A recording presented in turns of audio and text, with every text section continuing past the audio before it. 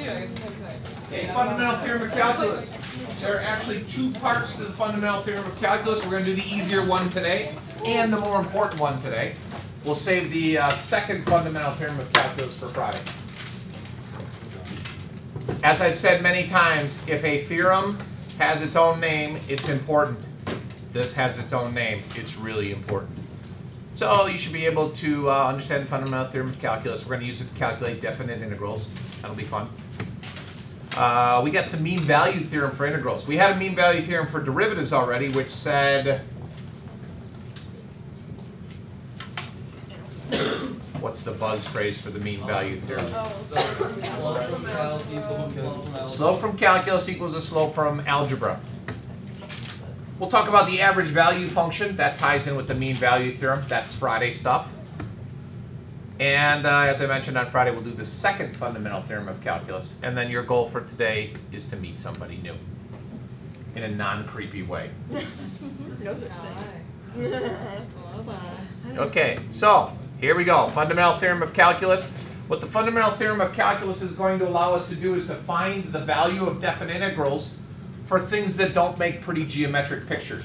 So everything we've done over the last couple of days has been, oh look, I've got this graph where that's a rectangle, that's a triangle, that's a semicircle, or I shift it up and I throw some more rectangles in there. This is going to allow us to find the value of the definite integral of any function, regardless of how complicated or nasty it looks. And it's this.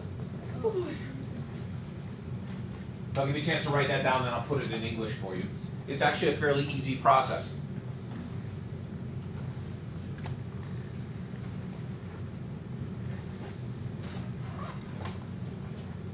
The left half of that equal sign is what you already know. That's just a way to write the definite integral, also known as the area under the curve.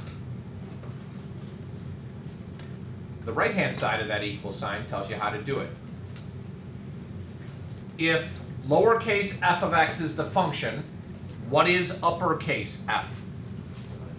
The antiderivative, correct.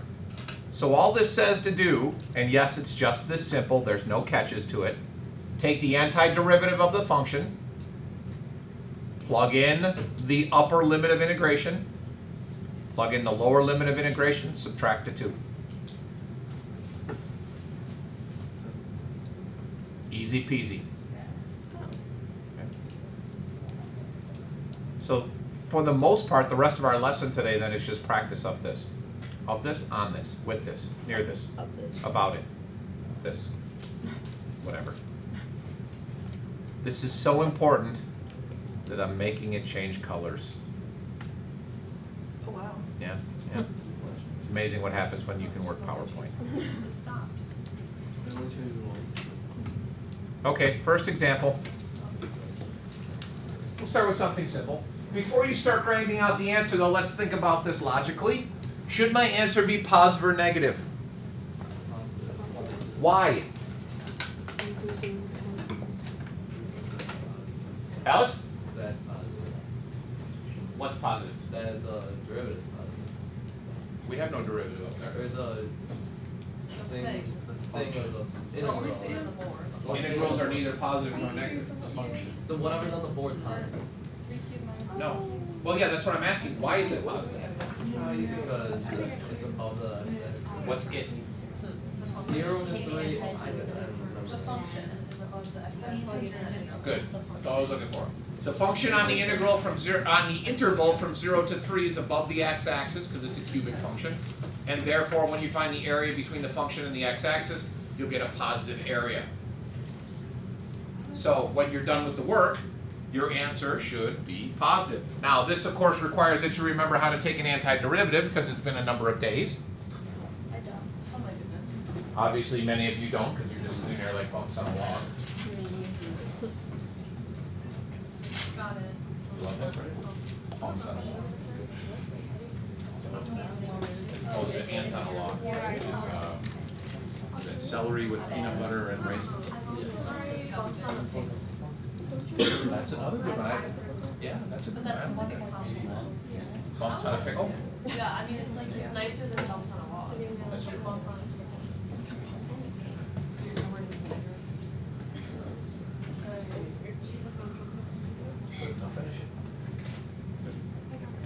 Oh, the rest is. Okay. Subtract. Remember, this is a definite integral, so you should get a numerical value. Just like that. There you go. No plus c, definite integral. Good. Good. What'd you get? Oh, wait. What do you got? No. This is not a differential equation. Because it's a definite integral. Plus c's are only for indefinite integrals. Oh. Good. Oh, that's not too bad. So you just take the antiderivative and then you put it in? I thought you had to like, just be totally different. Okay. I was like, that's weird. Okay, yeah, that's not bad at all. So I think it's You don't have to write it, because you're just going to get an answer. That is what's actually on the left hand side.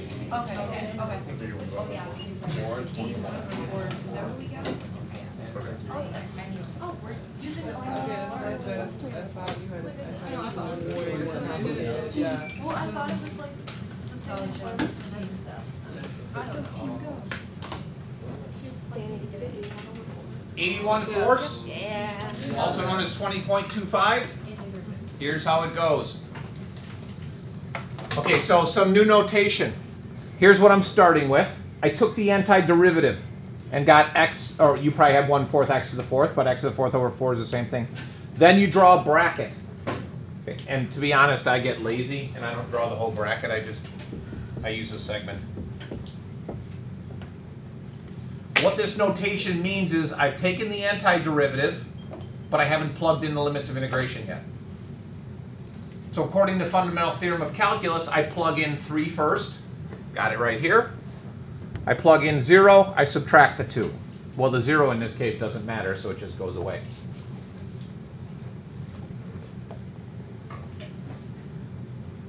That process is all you do over and over again. It's fairly repetitive and fairly simple. Take the antiderivative, plug in b, plug in a, subtract the 2 values.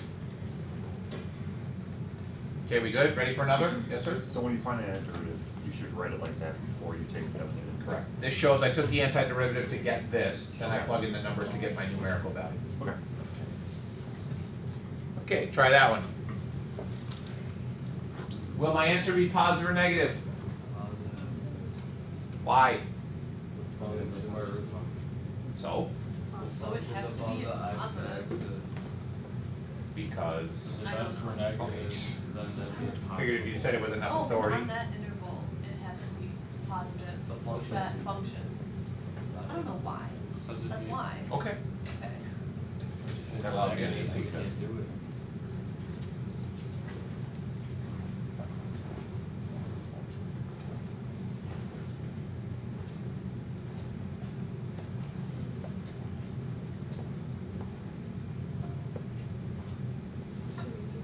What is like the proper way to like write the next step? Like do you put like equals and then the derivative?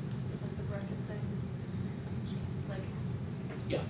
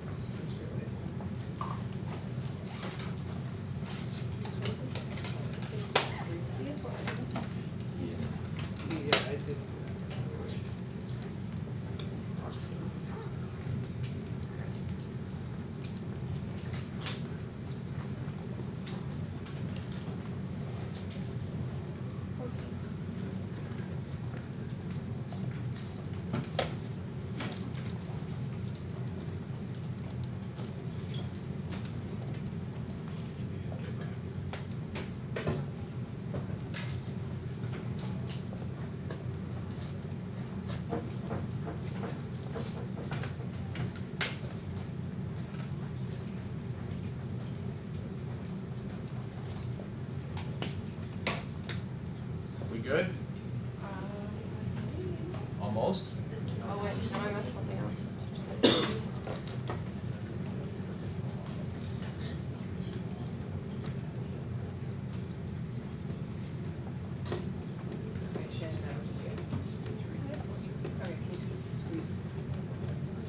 Should get 14, yes?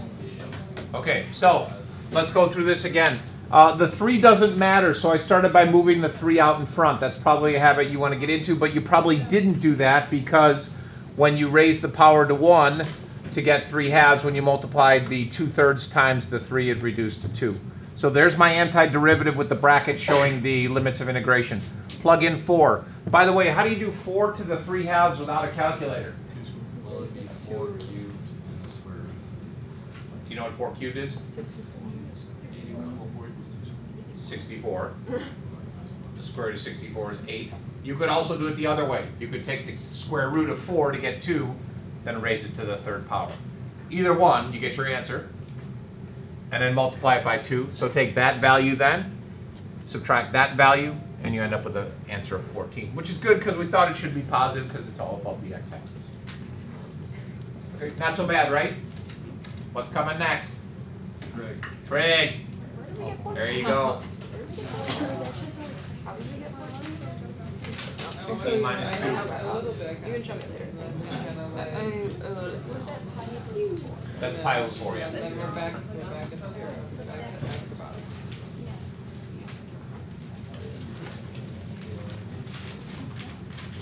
No plus c's, right?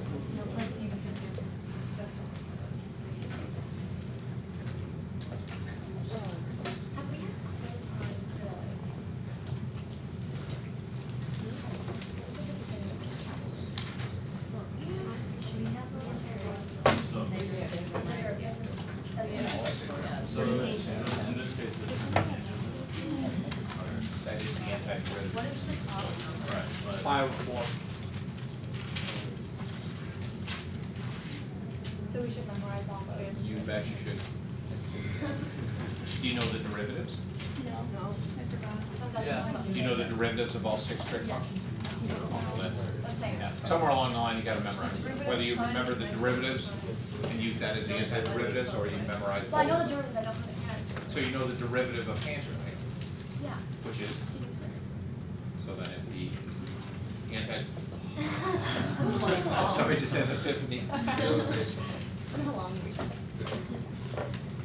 It's only Wednesday. I know, I was about to say that, that made me sad.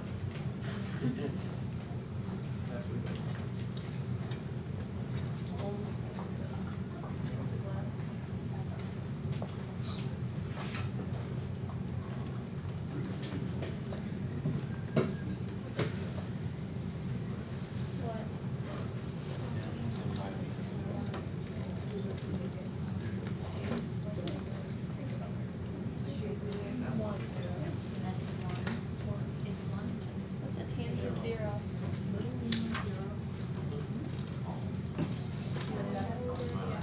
Tangent 0, 0. I mean, not this one. It's the last one, but well, I know what you want to do.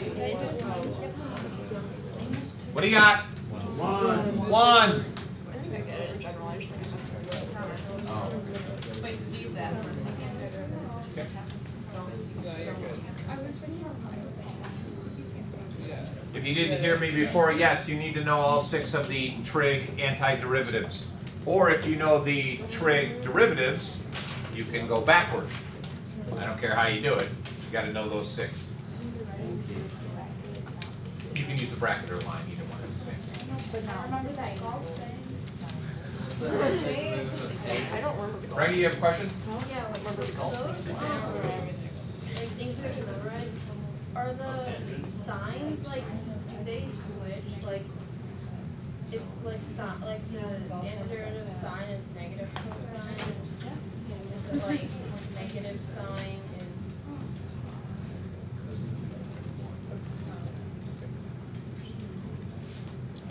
Okay. Last one. Now this one you're probably not going to get, so I'm not going to give you 20 minutes to work it out. But we have to be a little creepy, or creepy? I don't know where that came from. Creative is what I meant to say. I don't know how I went from creative to creepy. Okay, I'm just going to stand in the corner for a second. Just like derivatives, when we were doing derivatives, we tried to avoid taking the derivative of the absolute value as much as possible. The same is true with antiderivatives. I don't want to take the antiderivative of the absolute value. So I have to come up with a different way to do it. And it would help this problem. Well, first of all, before I show you the picture, you tell me, what does the absolute value do to the function? Good. You all said it, so we'll just move on. That's a parabola. The absolute value flips the stuff below the x-axis over, and we get a graph that looks like that. Okay. And I'm looking for the antiderivative, or I should say the definite integral, from -2 to 3. So I want to find from here to here. So that doesn't matter. We're going to ignore that. How do I go about doing this? Well, notice from -2 to -1, nothing changes. That's just what part of the parabola would be there, regardless of whether it was absolute value or not. So to go from -2 to -1, I could just do this. -2 to -1 of x squared minus 2x minus 3 dx. Are you with me? How do I handle the other stuff? How do I handle the region from -1 to 3? Here. Can you put a negative in front of it? Beautiful. I'm just going to put a negative sign in front of it. I'm going to find the area under the curve, which the answer would be negative, and multiply my answer by -1. And I can do that a couple different ways. Instead of doing plus here, like I'm adding the two regions, I could just put a minus there. Or I could do it the way that I did it in my notes, which would be the following. Distribute that minus sign. So here's the stuff that didn't change on the left, because that's just that area from there to there. And then on the right, I took the same function, but I changed the sign of everything. In other words, I multiplied everything by -1. We will, yeah, Mitch. How do we know, like, what area flips? Excellent. Without doing a graph? Excellent. How do I know where those points are? Critical numbers, yeah. You set the function inside the absolute value bars equal to 0 and solve for critical numbers. So that's something that we like have to do Yep. Yep. We'll come back to this in a second. In order to solve this, I'm going to show you a different way to solve it other than grinding it out. So we're not going to finish this problem because we got to talk about a couple other things. But again, we'll come back to this in a second. Okay, you with me on the concept though? Take everything below, find the integral, just multiply the answer by a negative so that you have a positive area there. Okay, so a couple quick notes. One of the things you'll hear me say over and over and over again is that the integral acts as an accumulator. We're adding area together. So when we talk about going from -1 or -2 to, let's say, 3, what I'm doing actually is adding all these little bitty areas together. So it's accumulating these areas as we move from left to right. And you put enough of those together and you end up getting the area. So that's the first thing to consider. Aside from the integral being the area under the curve, it's also accumulating area as you move from left to right. And the key too is that we want to always be moving from left to right. If it's going from right to left, we need to change that. That's the first concept. The next concept is a little bit of physics. Do you understand the difference between displacement and total distance? Does anybody not and or need a clarification? Okay. I start here. You with me? Yeah. I walk up here. I cha-cha backwards. Oh, I walk up here, and then I cha-cha backwards. That's not really a cha-cha. Yeah. What's my displacement? 0. 0. What's my total distance? However far you went. Whatever that is. Okay. What we don't want to do in math then is have to calculate all those distances and then add them up. Nor do I want to have to calculate from starting to ending for the displacement. So we cheat and use a formula. There are two different formulas. If you take the antiderivative of the velocity without absolute values, it'll tell you your displacement, the distance from where you started to where you ended. It doesn't matter what happened in between. If you put absolute value around it, it gives you the total distance that you covered.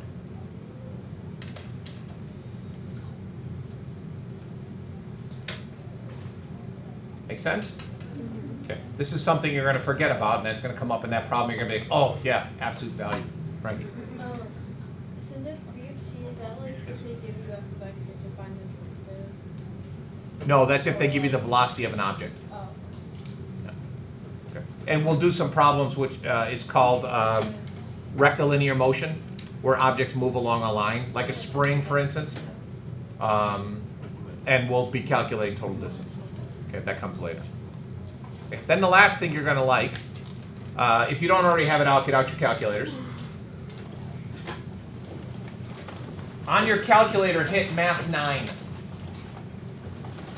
Some of you are going to see this, FN int.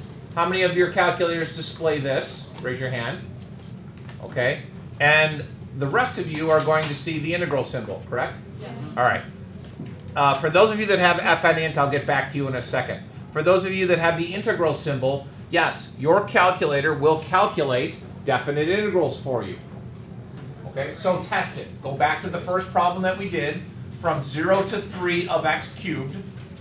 Plug that into the calculator and check to make sure you get 20.25 as an answer. 0 to 3, x cubed, and then don't forget you got to put an x after the d in that formula. You got to tell it what the variable is. Okay, good. On the calculator portion of the AP test, they know that you have that function on your calculator. They're expecting you to use it as much as possible. Anytime you're asked to take a definite integral on the calculator portion of the AP test, you should never, ever, ever do it by hand. Have the calculator do it. If you want an exact answer, then do math, enter, enter. It'll put it back into fraction form if you can. It'll display it as 81/4. However, initially when we start this, you can't go gung-ho with your calculator. You will see in some of our directions it'll say find the antiderivative. If it says find the antiderivative, then you do have to go through the manual process of finding that value and then plugging numbers in, because we want to make sure that you can do it. On the homework then, you don't want to go calculator crazy and solve every problem using your calculator, because you'll never learn the other process. Okay. Now, for those of you that have the FN int, there are two ways that you can handle this. The first way is I can update your calculator and put the new operating system on it. It takes about 10 minutes per calculator, so it's not something we can all do today. But over time, like for instance tomorrow during the quiz, if you don't need your calculator for a little bit, I can update it. I also want to put some programs on there that we're going to be using in the future. Or you can learn the notation. If you want to learn the notation, it's fairly simple. It just means f of x is the function, so you would put in x cubed. X is always going to be x. You literally put the letter x in there. And then a is the lower limit and b is the upper limit. So if you were doing that function we just finished, you would type it in as FN int would come up. You would type in x cubed comma x comma 0 comma 3. Where's the comma, you say? You probably never noticed, but there's an entire key dedicated to the comma. It's above 7. Hit enter, and it'll give you 20.25. Okay. I would suggest tonight and tomorrow night, when you're working on these problems and getting familiar with finding definite integrals, that you use the calculator for checks and balances. Grind out the antiderivative, put in the values that you need, get an answer, and then plug it into the calculator to see if you did it correctly. The most common mistake that people make when they start antiderivative problems are not taking antiderivatives. It's actually something as simple as a minus sign. You do plus instead of minus, or you take a minus a negative and leave it as minus. That's what kills most people, not the actual calculus involved. Okay. Questions? Tomorrow's the quiz. That'll take, I'm going to give you the whole period. Most of you won't need the whole period, but I'm going to give it to you. You will have another assignment tomorrow. So on Friday, there will be day 60 and 61 due. And we'll go over those definite integrals to make sure you're understanding this process before we get into all the theory that goes along with this stuff. Okay? We good? Awesome.